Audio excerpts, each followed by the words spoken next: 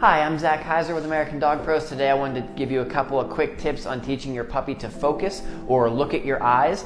This is something I see a lot of people giving videos on, but not teaching it very effectively. A lot of people want to use a lure and hold a treat up by their eyes and then give a treat for that. This is a terrible way to teach this. It's not efficient, and I'm going to show you an easier way. So I have my puppy here, and he has not done any of this type of training. I've done a lot of healing and different things like that with him, but nothing where he's just sitting in front of me and looking at my eyes, and he's very, focused on my hands. You see him, he's interested in my hands and not looking at my eyes, so I'm just gonna build that from nothing. So what I'm gonna do is I'm actually just going to do basically nothing, and I'm gonna wait for him to look at me, which he inevitably will. The dog wants what I have, and so he'll look at me, and then I will just capture that moment and reward it. So I'll just wait here.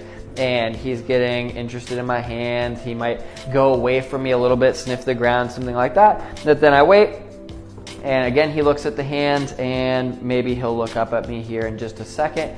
If you have to, you can give a little bit of a noise, just a tiny bit of a noise, like good. Okay, just a tiny noise. Try to do as little as possible, and then again I'm going to get away from that as quickly as I can because I don't want to be the one getting him to look at me.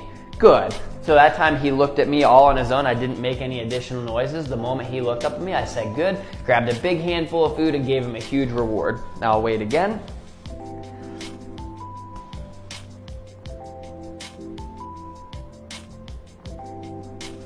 You can see still interested in the hands, and I'll just wait. He will eventually come up and look at me. Just must be patient. Good. Okay, so he looked away from my hand and up at my eyes, and the moment he did that, I said good.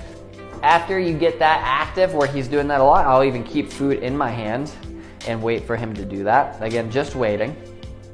He's looking for easier opportunities on the ground, things like that, no big deal. Good. And then as soon as he looked up at me, I told him good, and I give the food. I'll do it one more time here real quick, or I just keep the food in my hand.